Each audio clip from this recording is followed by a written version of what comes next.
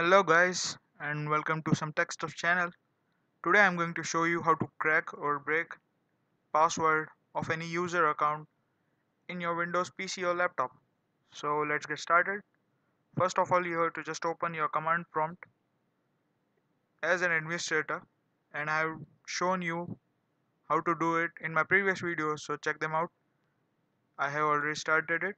So this is the command line interface of Windows, and we are going to write two codes. First is net user. Just write net user and hit enter, and it will show all the user account which exist in your machine. So whatever user account you want to crack will be listed here, and then write net user, whatever account name you want to crack, and mine is administrator as I want to crack this account. Then star asterisk, whatever you call it, net user administrator star, and then hit enter. It will ask for a password, new password. Just put a new password, whatever password you want.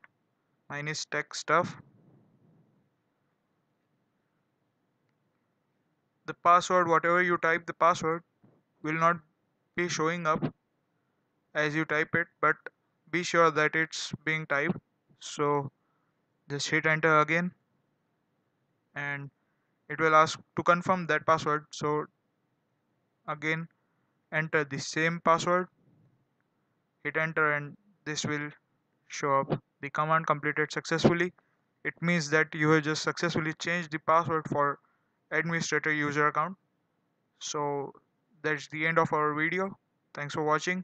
Be sure to like, share, and click on that subscribe button down there.